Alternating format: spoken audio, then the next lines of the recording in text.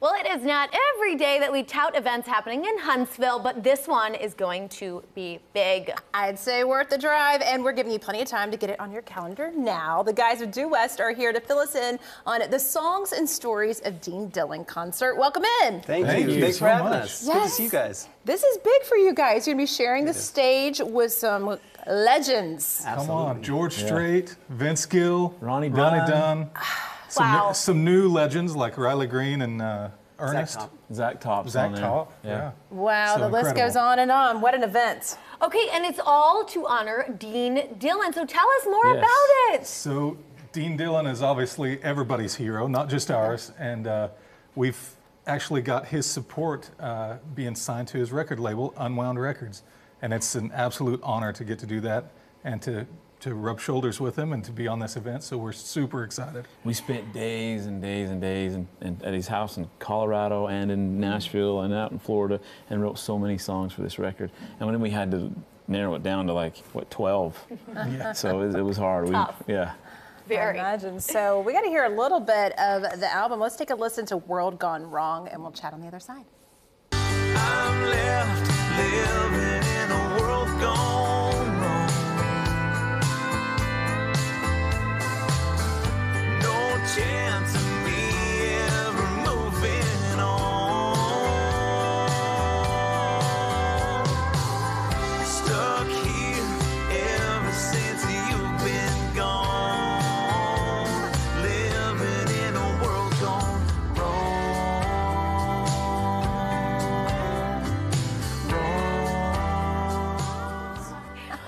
Wow. Okay, can I just note how beautiful that background is where you shot that music video? And I hear it was shot in our backyard. It was. Yes. What about the foreground? Yeah. Those three guys look pretty good too.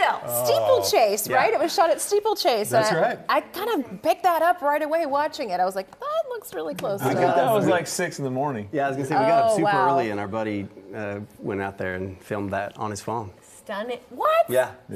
Stop it. That's impressive. Yeah. It's beautiful though. Yes. And I love the song, guys. Thank you. Thank you. Nice classic country sound. How does it make you guys feel about today's kind of modern country? We love it. There's, nowadays country, it's all over the place. You know, it's a big genre. You got, the poppier stuff, you got the more Western stuff. But, like Brad mentioned, once we got to work with Dean Dillon, if you listen to Dean Dillon's music, that's going to take it in a certain direction. Oh, yes. And we were very happy to oblige. And so we wrote this whole album with him, other than 2 songs that he wrote by himself. And we love it. We're proud of it. So we were glad that you guys like it. Thank you. Yes, we do. We love it. Now, you guys have been together for nearly 2 decades. How have you guys evolved together? I mean, I would imagine, usually they say when there's 3, someone feels left out, but you have made it work. Well, we make sure that one guy is always left out. Yes. And we sort of gang up, and then it switches from day to day. And we choose who gets to be left out. I'll say, I want to be left out today. Right. It's usually the best way to go. I love it. This was a bond that was all formed at a house party, a Nashville house party, right? Take us back to that event. Whose was it? How did it unfold? Well, our friend by the name of Dan Truman is one of our heroes, too. He's in a band called Diamond Rio. And he's the keyboard player for Diamond Rio, and we grew up with that music, and you can tell with, being so country. But he invited me separately to a party, and I know these guys were invited separately as well. I showed up there, and there's a room, kind of like in a family room, and everybody's passing a guitar around, and you're next, and you're singing your song or whatever. And it was really fun. There was a lot of people there. But these guys were here, and we started playing some old country music, stuff that we grew up with at the end of the party, and these guys started singing the harmony with me, and it was amazing. Everybody thought we were a band forever. They asked if we were brothers or whatever. And long story short, I was working at the Opry Mills Mall, the Alabama Grill. I was managing that, and I needed somebody to play on weekends, so I hired my band.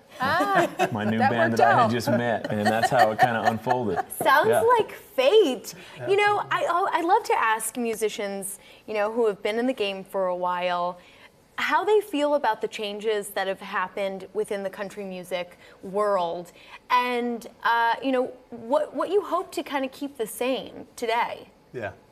Well, so 20 years ago, that's a long time, and it has changed a ton. Of course, we were 4 years old when we formed. That's Right. And I was 4.5. we're excited to get to be 25. That's going to be fun. But no, it has changed a lot. I think the industry's changed a lot. Like we mentioned a second ago, the genres spread a lot. I think there's a lot more room for a lot of different kinds of country music. But the one thing that hasn't changed is just people's passion and love for music, and the connection that people have with music. And so we've kind of been of the mindset of, if the fans are connecting to it, and if the artist is connecting to their art as they create it, then who cares really what category you put it in. There are definitely country artists, I'm sure, that get mad, oh, it's not country enough, or it's too pop, or it's this or that and the other. We're kind of a, hey, do what you live and let live kind of a thing. So Love it. Yeah. Thank you guys so much for Yes. sharing your Thank story with you. us. We appreciate it. You're gonna have fun in Huntsville. That's Yes, right. we will. Yeehaw. That show's Songs coming and up in Stories of Dean Huntsville, Dillon. Alabama, October 9th. And you can check out Due West album, Unbroken, out now.